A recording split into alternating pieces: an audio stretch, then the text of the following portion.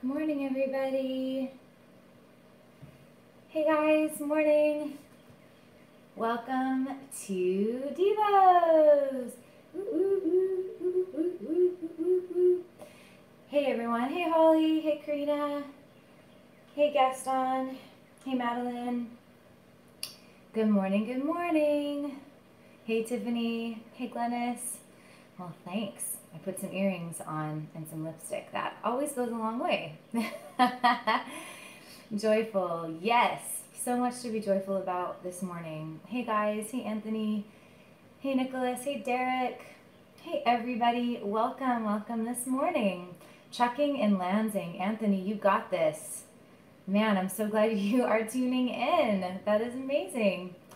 Kimberly, thanks. You like my hair. Okay, let me show you something. Okay, this blonde piece, this is pre-quarantine hair. This brown hair is quarantine hair. Anybody else? You can kind of see how long we've been quarantining by our hair. Oh yeah, but hey, it's all good. The hair is the least of our worries right now. Am I right? We're all in this together. Man, you just gotta laugh sometimes, right? Well, I found a skid steer down the street while I was doing my run this morning, and so I was like, guys, there's a skid steer on our street. You should go check it out. So the boys are all checking out the skid steer, so I have limited time. So we need to dig in fast while I have the house to myself. Okay, I'm drinking this green concoction that I drink every single morning. This is my smoothie. I make it for me and Chris, and then I make a slightly tastier one for the boys. So I am all in and ready to start the morning with you guys today. Cheers. Cheers. Come on, give me a cheers. Whatever your coffee, tea, water. Cheers, guys. All right. Okay. So many of you guys are commenting that my hair is done and I have earrings on. I guess I need to up my game for you guys. You know what? Hey, never mind. You know what? This is live, right?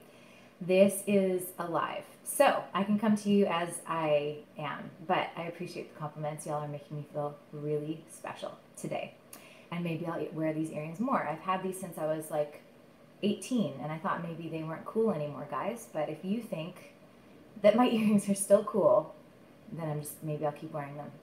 Okay, see, what you gotta understand about me is that I am on a journey to try and care more about what Holy Spirit is saying to me, what he thinks of me, than what you guys do. I'm just gonna be honest with you all right now. I am on a journey to caring more about being obedient than about applause. And I think we're all on a journey to understanding and realizing that, you know what, if we live for people pleasing and approval, and that's the center from which we make all of our decisions, then when we don't get that applause, or when we lose followers, or when we lose our job, or when we, whatever it is, fill in the blank for you, when you lose what you feel like gives you value, then it really affects your soul. And so I am on a personal journey right now of loving you guys, but trying to not care that much what you think of me.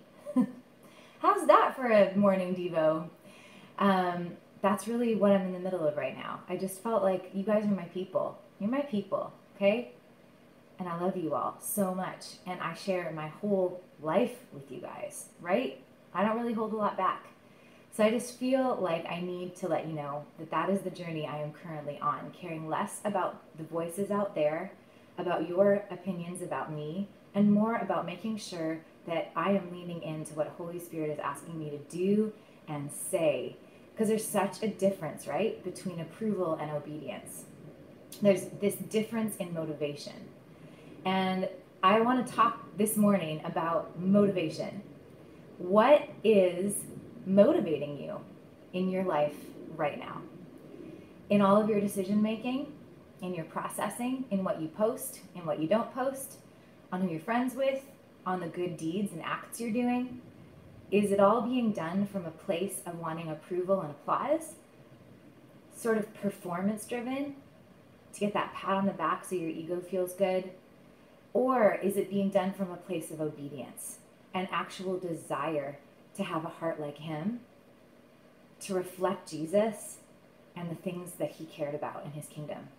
Because these are such different motivations, right? Do you guys hear me? Hands up if this is connecting with you this morning.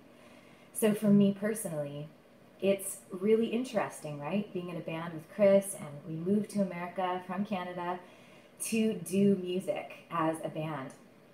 And we started all of this to get on stage and to serve you guys through our songs and have you love us back through our songs. But in a season like this, where the world is sort of feels a little bit upside down and everybody is throwing their opinions around and not always doing it in love, it really causes us to step back for a second and go, okay, what is my internal motivation? Am I aligned with Holy Spirit in my actions, in my doing? Is my doing coming out of my being? Or am I just doing this to look like I've got it all together, to look like I'm on the right side of history? Am I doing this to prove a point? Those things are okay if they're done out of a place of Holy Spirit illuminating a conviction within you and you going, now I need to share this because I really feel Holy Spirit prompting me to do it. This feels right. But there's such a difference, and only you know and only I know if our motivations are in line with Holy Spirit, if our motivations are in line with kingdom living. And I feel like this is an important time for us to really make sure that we're taking our marching orders, so to speak, from our connection and our intimacy with the Father and what he illuminates for us and makes clear in Scripture. And within that, we can all have different opinions, we can all have different approaches, but the approach we all need to have is to make sure that our motivation is not to look good, to get approval and applause, and to have a lot of likes on our posts and a lot of likes from our friends and our family and our real worlds, but it's really to be in alignment and in step with the Father. And doing, even if it costs you something, because guys, it will, to stand up for what Jesus, it cost Jesus his life. It cost him his life to stand for the things the Father was asking him to stand up for. He even said, if there's another way, if I don't have to die, is there another way we could do this? Have you ever asked God that? Is there just another way we could do this, that was easier on my ego? Is there another way we could do this that just is a little bit like, halfway, but maybe we don't have to go all the way? Is there a way that maybe I could just play it safe so that everyone could just still love me and not really know what I stand for? Guys, sometimes there is no other way than standing up and being who you are and being obedient to the things of Christ, because that's what Jesus did and that's our example. There was no other way, right? There was no other way. He needed to die for us. It cost him everything. And it's going to cost us a lot right now in this world to decide who we are and whose we are, and let our being with the Father and communing with Holy Spirit inform our doing, our posting, our relationships, how we talk, how we love, our motivations. That has to be our motivation. It has to come from that centered place of God at the center and us living out from that place. It has to come from Scripture and then us wrestling out our salvation and trying to figure out for ourselves as adults how it plays out in our life. Because here's the thing, guys. In a season like this where everyone has an opinion and everybody is sharing it, sometimes just scrolling through social media is just going to get you more and more and more confused. I'm not saying it's not good to be in tune. We need to be in the world, but not of the world. But we do need to be in the world. So don't take this as me saying that we all have a pass, especially if you're a Christ follower, to just press pause and check out. No, we need to lean in. We need to be in the world, but not of the world. So what does that mean? It means we have to know what's happening. We have to know the pulse. We have to know the wrestling and the dysfunction and the function and all of those things. We have to be able to be strong enough through Christ to be in the world, But to not be of the world means we take a step back after we watch the news and after we go through our Instagram feeds and after we look on Facebook at everybody's opinions. And we step back and we go, okay, Holy Spirit, what are you saying to me? What's my part to play here? I want to do this from a place of my heart changing, not just getting a whole bunch of high fives on social media, right? Not just for playing. I don't want to just play it safe because I want you guys to keep liking me so much. It's hard, I'm not going to lie. In an industry where I'm basically paid to be on stage and let you into my walk with the Lord and share everything about my journey and hopefully have you get some value out of what Chris and I offer, but my motivation cannot be your applause. It's awesome if it comes and what I do resonates with you, but it cannot be the purpose behind my steps and my actions.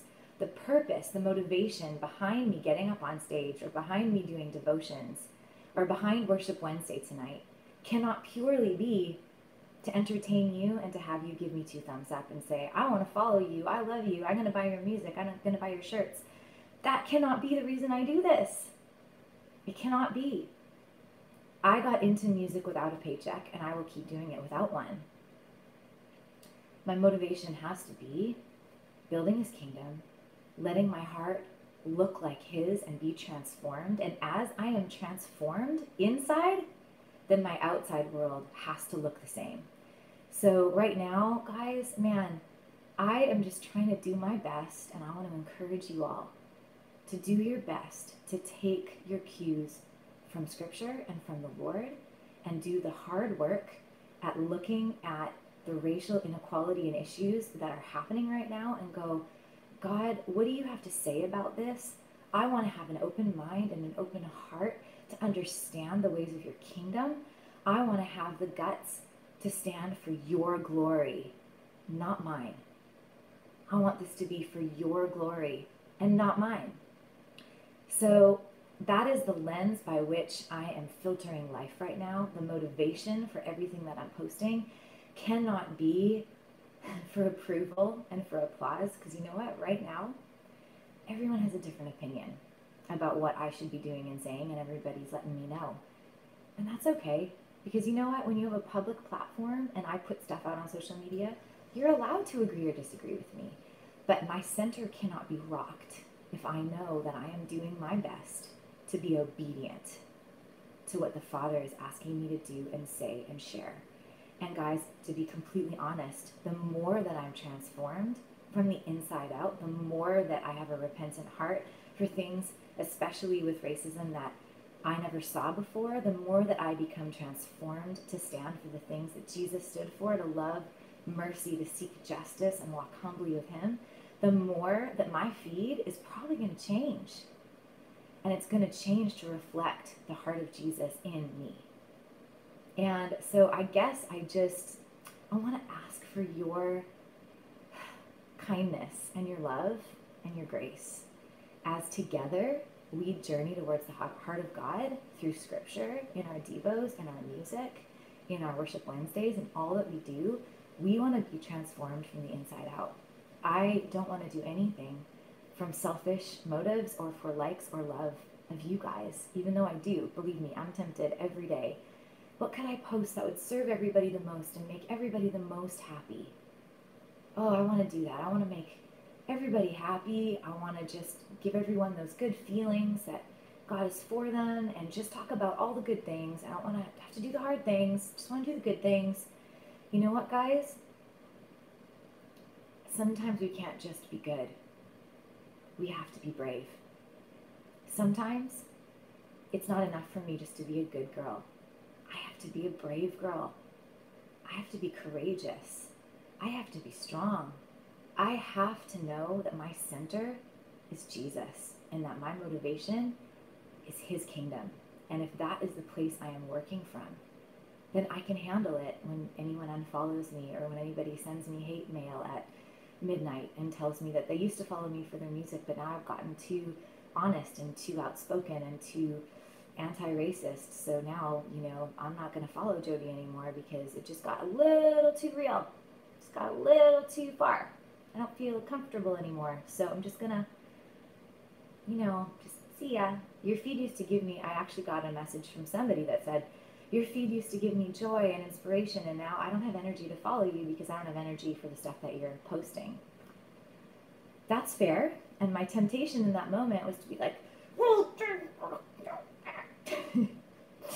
been serving and walking and giving, and now you're just sending me hate. And it's like, no. Then I'm just being the same way. Everybody has to take the steps they need to take right now. I totally actually appreciate that. And if that means I'm following some people, that's what it means. And if it means piecing out of social media, then maybe that's what it means. I don't know what it means for you, but all of us need to evaluate our motives, what is spurring us on to do the life that we're living. And we need to evaluate the areas that maybe our motivation is selfish. Even the little things that we do right, but the good things we do, like bringing your neighbor muffins, bye babe, or whatever it is, you know, the little good deeds that we do, the money that we give, are we doing it to post about it? Are we doing it to look like a good Christian? Or are we really doing it from a place that's motivated by thy kingdom come, not my kingdom come? Is that really our motivation? Because you know what scripture tells us? That when we give ourselves applause and we tell everybody about the good things we did, that's our full reward. That's our full reward. Man, I don't want that to be my full reward, because my Father gives way better gifts and he has way more for me, right? Than me just, guys, I just did this thing and, you know, and all this, whatever. It's like, even in the name of like, maybe this will encourage someone. Only you know and only I know what's motivating the things that we do. And I'm absolutely preaching to myself right now, okay? Just know. I am absolutely preaching to myself right now. So scripture tells us in Matthew chapter 6, and I'm starting in verse 1. Matthew chapter 6, verse 1, in the Message translation.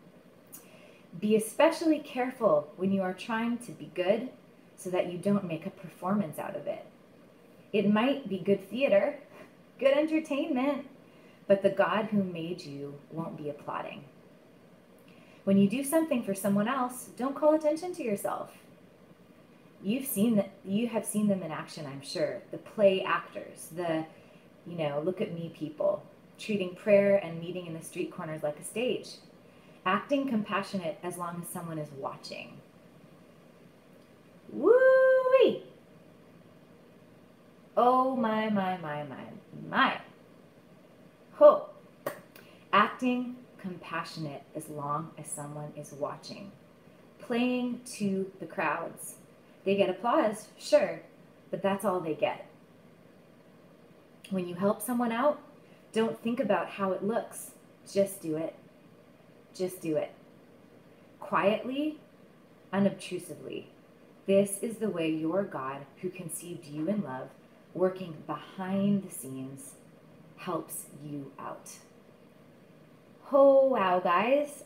I think we all need to sit with Matthew chapter 6, verses 1 to 4, and just let it work its way through our motivations.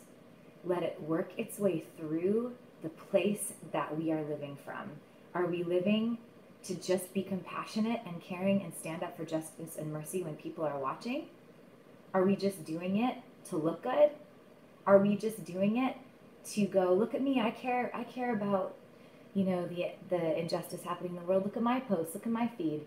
You know what? That is the only reward we get, are those likes on that post. The real reward comes when our motivation is standing for what this scripture says, doing justice, loving mercy, because that's what the kingdom is about. And that needs to be the place that we are motivated from. So let's just be wary and careful and evaluating our motives all the way through everything happening in the world right now, and be able to take a step back today and let this scripture work its way through our motivations and the way that we're living. Because you know what happens? When we let go of caring about the applause and we just care about pleasing the Father's heart and having a heart that looks like him and cares for his kingdom, then we let go of all of the pressure and stress we've been feeling from hoping everybody can agree with us. It's time to grow up in the Lord and to care more about what He cares about than what other people think about us. It's hard. I'm having a hard time. I'm going to be honest with you. It's not fun losing so many followers, people that I've built relationship with through social media for a long time. But you know what's worse? Caring more about that than what I actually feel motivated to share, because that's what Holy Spirit is asking me to share. Caring more about losing followers than obedience to following Him. I can't care more about you guys and your like or dislike of me than I care about following after Jesus and His heart and looking more like Him. So that will always and forever be my motivation. And at times that I have not lived that way, I'm sorry, because you guys deserve that. I have to put what God's asking me to say out there, and I got to do it in love, because I don't know better. I only know God and what He's asking me to do, and that's all I'm responsible with. So I just want to encourage you guys this morning, based on Matthew 6, verses 1 to 4. Be careful, guys, when you're trying to do good so that you don't make a performance out of it. May it be motivated by having a transformed heart internally and letting your external world reflect that. And when you're scrolling social media and getting confused and you don't even want to say anything because you're worried you're not going to say anything right, you know what? You can't really say anything wrong if you say it in love. If you say it from a place of, this is where I'm at, this is what I'm thinking through and dealing with, and I don't really know the answers yet, but I'm a work in progress and I'm hungry to learn, and I love you all. Can you give me your help and your opinion? I'd love to talk about this. That is motivated by love and by a kingdom perspective, not by, this is what I think and it's this way or the highway and da-da-da. So just let's be careful, and let's also be careful to not play it safe, because we want everyone to like us. Because you know what? Not everyone's ever going to like you. Not everyone is ever going to like me. Not everyone's going to like my music. Not everyone's going to like my devotions. Not everybody's going to like my family, what we say and do, and the way we do it, and what we stand for. But you know what? I'm not trying to make you like me. I'm trying to inspire you to live a life that looks more like Jesus, because I'm trying to do the same thing and just let you into it. That is my motivation. And so from that place, that's where my strength comes from. That is where I want my strength to come from standing firmly on following Jesus, standing up for the things that He stood up for, come what may. Come what may. So when you do something for someone else, don't call attention to it. You've seen them in action, I'm sure, the play actors, treating prayer and meeting on the streets as a stage, acting compassionate as long as someone is watching. Playing to the crowds, getting the applause. But that's all that they get. When we do things that our ego needs approval on, and we tell everybody about it, that's our full reward. Do it quietly and unobtrusively. That is the way your God, who conceived you in love, working behind the scenes, helps you out. He helps us out behind the scenes. Let His help from behind the scenes be your motivation in all that you do and say and post and live and interact in the ways you love today. Let that be your motivation. I love you guys so much, and I hope that something I said really connected with your heart. Take what did and leave what didn't, and I just trust that these are seeds planted and that Holy Spirit will multiply. God will multiply what you all need to hear, and the rest is out of my hands. And tonight is Worship Wednesday, so tonight will be special. It's always special on Wednesday night. It's always something fresh. We never really just do the same thing. It's always a fresh set list, mainly curated by you guys and what you ask us to play. Because we are here, even though your applause isn't what motivates me, my love for you does. and being able to serve and love you guys just the way God serves and loves me is what motivates me. I love you guys a lot. A lot. And I love doing this with you. So it's going to get real, probably. It is already in these next couple weeks and months, and we're not always going to agree. But I ask you guys to have grace for me as I'm learning. I'll have grace for you, and let's have loving dialogue as the days continue. And tonight, come 7 p.m. Central Standard Time, we will be hanging out, and we're going to be playing whatever you want us to play. I already see Brenda's he can find. So just let us know what you want to hear, and we would love to play that. So come hang out, tell your friends, have a watch party, and come jam with us, as Ziggy likes to say. You want to come jam with us? Want to come jam with us, Mama? If him and Milo and Ziggy and Chris are jamming in the playroom, he'll come find me in the house, which our house is not big. So it's not very hard to find me. But he'll be like, Mama, you want to come jam with us? It's like, how do you say no? I don't want to, actually. So I always end up jamming.